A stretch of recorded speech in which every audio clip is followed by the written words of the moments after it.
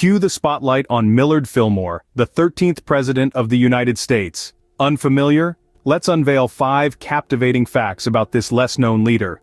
Millard Fillmore was born in a log cabin, a humble beginning for a future president. He was also the last president who was neither a Democrat nor a Republican, representing the Whig Party. Did you know Fillmore established the White House Library? Yes, he was a self-educated man who valued knowledge. One more intriguing fact. Fillmore didn't have a vice president. He assumed office after the death of President Zachary Taylor, leaving the vice presidency vacant. Lastly, Fillmore was the first president to have a stepmother, reflecting his unique family dynamic.